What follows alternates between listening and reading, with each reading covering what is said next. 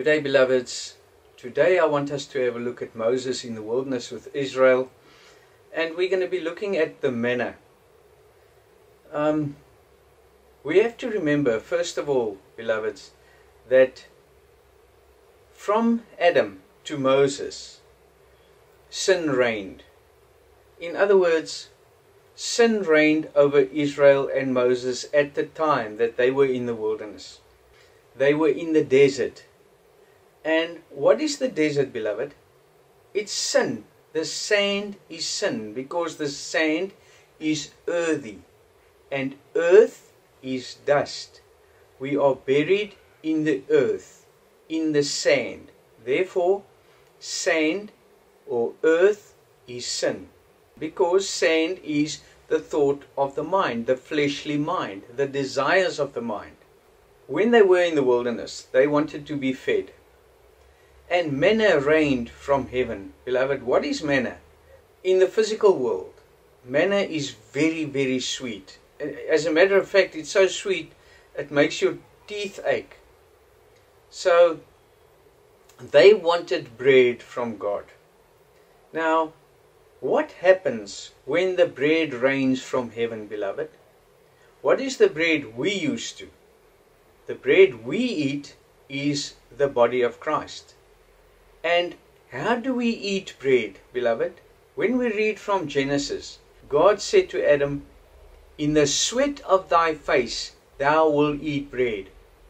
In other words, we actually eat bread by working, by carrying our cross.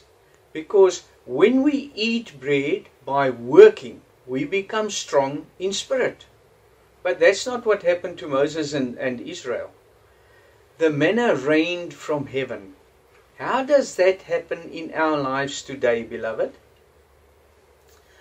When I sit at home and I don't do the works of my Father, I'm not eating and I'm not strengthening my gift, Christ, within me.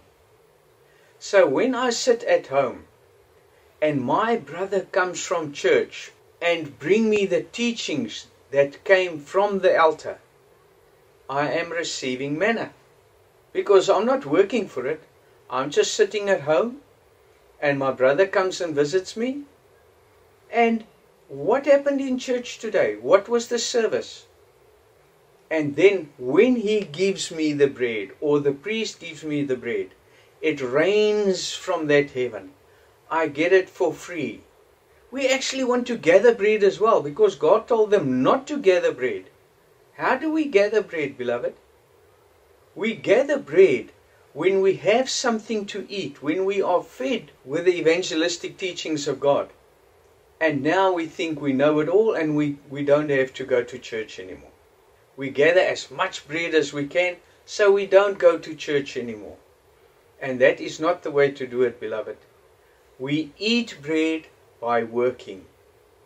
And let us elaborate on that a little bit. What happened at night? What did they eat at night? Meat, beloved. They ate meat at night. What does that mean? That means when it is day, I'm in the works of the Father. And at night, after my hours passed, and I worked for God, now I've done my work for God, now I can go into the world and enjoy myself. Now I want to eat meat. And how will we ever save our souls in this way, beloved?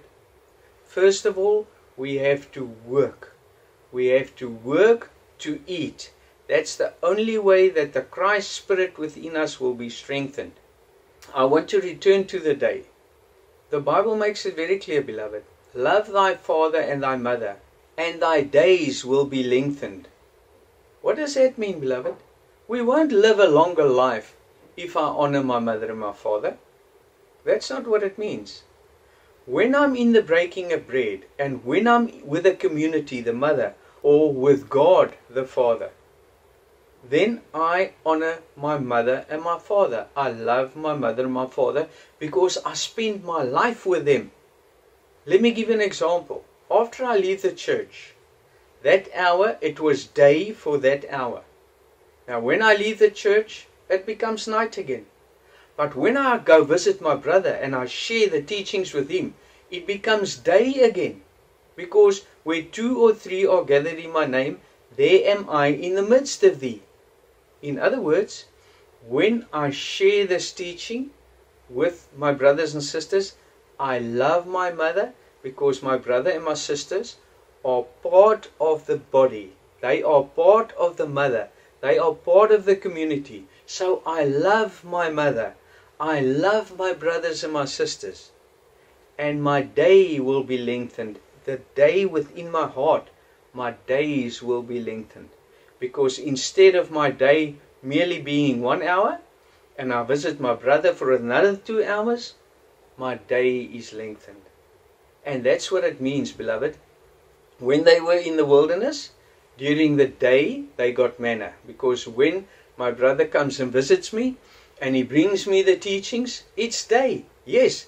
But remember one thing, beloved, they died of the manna. Nobody survived. Moses ate manna in the wilderness, but they all died. So we cannot live off manna, beloved, because we cannot be strengthened. We're lame, we're blind, we're deaf, and we're not eating by working.